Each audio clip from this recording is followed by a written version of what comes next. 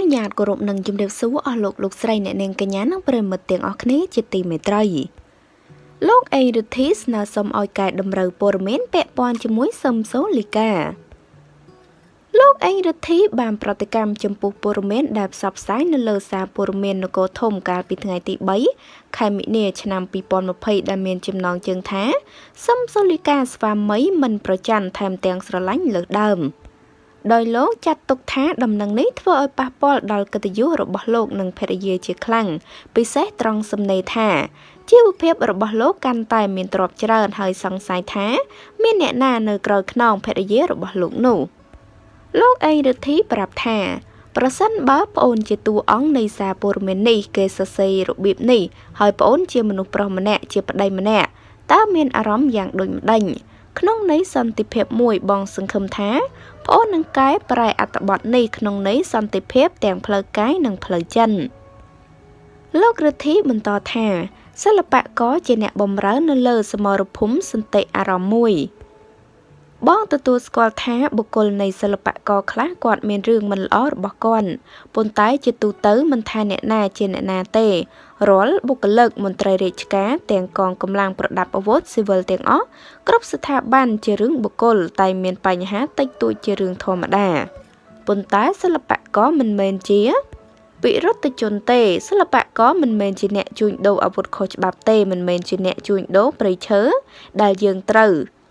ថ្កោលទោសគាត់ទេហើយខ្ញុំនៅតែជាសិល្បករអញ្ចឹង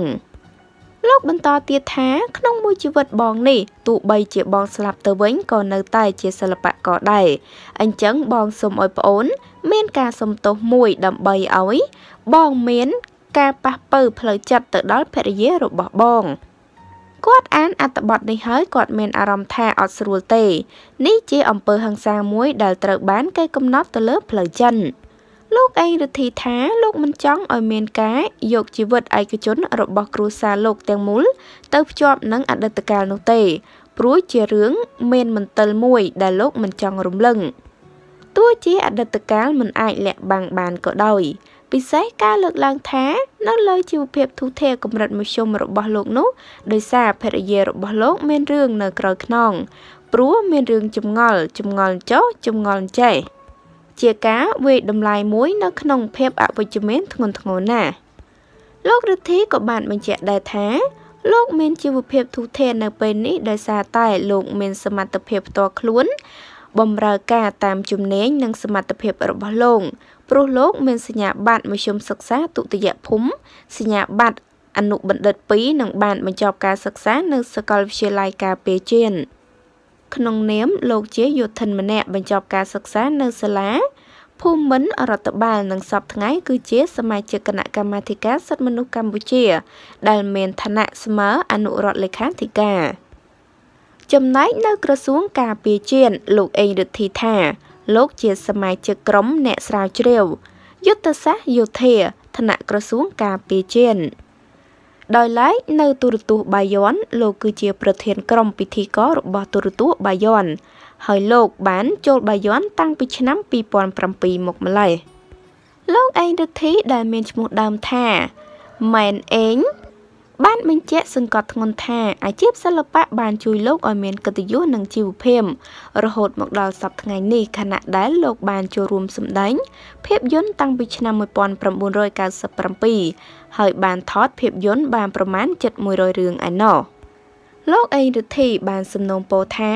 ត្រូវមើលសិល្បករក្នុងន័យវិជ្ជមានកុំគិតតែពីភាពអវិជ្ជមានហើយសិល្បករត្រូវរៀនឲ្យតម្លៃខ្លួនឯង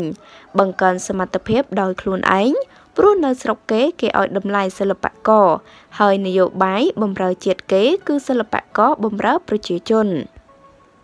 លោករិទ្ធីថាកន្លងមកអ្វីដែលជាភាពជោគជ័យរបស់លោកគឺកម្រនឹងបានឃើញពីការចុះផ្សាយរបស់សារព័ត៌មានណាប៉ុន្តែផ្ទុយទៅវិញគឺឃើញតែការវិភាគសរសេរអត្ថបទនៅលើចំណងជើងក្នុងន័យអវិជ្ជមានដែលធ្វើឲ្យអ្នកអានមើលឃើញថាសិល្បករខ្មែរថោងអញ្ចឹងជាបេះដូងខ្មែរលោកថាយើងត្រូវស្រឡាញ់គ្នាមើលមុខគ្នាដោយសេចក្តីស្មោះត្រង់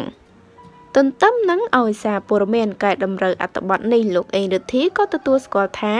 លោកនិងភរិយាអ្នកនាងសឹមសូលីកា ពិតជាមិនដែលឆ្លើយបំភ្លឺពីការសុំសម្ភាររបស់អ្នកកសែតមែនព្រោះរវល់ជាប់ការងារប៉ុន្តែលោកថាការសរសេរបែបនេះដោយសារលោកនិងភរិយាមិនមានពេលសម្ភាសនោះលោកយល់ថាមិនត្រឹមត្រូវតាមក្រមសីលធម៌និងវិជ្ជាជីវៈឡើយព្រោះយើងរស់នៅក្នុងសង្គមនីតិរដ្ឋជាចុងក្រោយសារព័ត៌មាននគរធំក៏ធ្វើការសុំទោសជាសាធារណៈចំពោះលោកអេងរិទ្ធីផងដែរ